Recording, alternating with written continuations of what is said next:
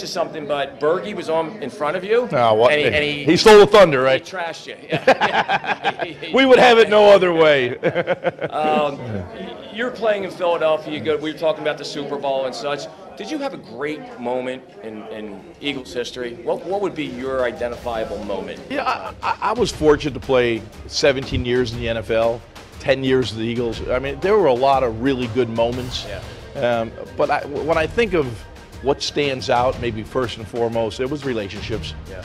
You know, the guys I played with, as you move further away from the playing field, right. What stands out is, you know, the Dick Vermeils, the Bill Bergies, the Frank LeMasters, the Harold Carmichaels, the guys that you lined up and played with. Right. And you see them now, and the stories get better. Yeah. We actually won the Super Bowl. You know, did you know that? Yeah. The further you move older away, the better you got. that's right. Okay. So, but it really was the relationships with players and coaches and the front office and the fans. So those are the memories that stand out. The wins and the losses get diminished as you get a little older, but the good memories of the players and your teammates always stick with you.